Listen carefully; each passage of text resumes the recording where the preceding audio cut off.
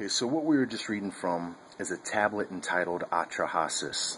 Atrahasis is a name. It means he who is wise, or wise one. You're going to know it as it breaks down to another name, Noah. We're understanding and seeing the evidence that is saying that not all of the Hebrew records are unique to their history. Well, in fact, it's quite the contrary. We can understand that some of these records are actually adopted, borrowed from more ancient, older traditions, mythologies, civilizations.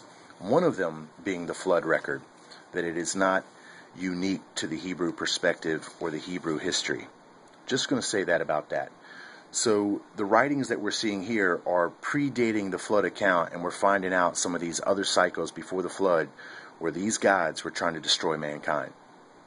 So you should understand now perfectly that the Bible is actually a composition of many ancient works.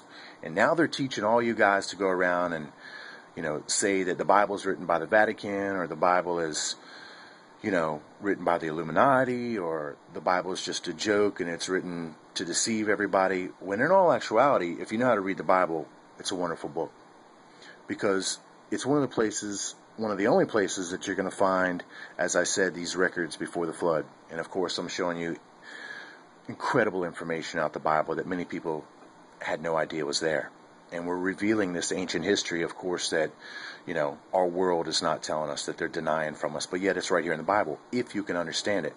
The only thing that you really need to understand to make the Bible readable for you and to where you can extract the truth, the true truth out of it, is to realize that they have condensed the Bible in such a way to where the entire historical record is presented from one perspective, meaning one God is causing all of this action in the Bible, when in reality it is many lesser gods that are representing the persona of two separate deities. One would be the fallen prince of this world, who is really who the fallen sons of God are aspiring to, and the other would be that of Jesus Christ, the Spirit of truth, in which the faithful sons of God are, of course, keeping the faith in, and that they are trying to still uphold the conditions on this world that they were originally sent here to perform. And then the fallen sons of God fight against them throughout the entire ancient history. And then this is where we get many of these ancient destructions of these very ancient high cultures, which nobody can figure out. Well, some of these cultures were not even the cultures of mankind. It was the cultures of the sons of God. And that the fallen sons of God had actually warred and destroyed with high weapons the other civilizations of the faithful sons of God. So just understand that.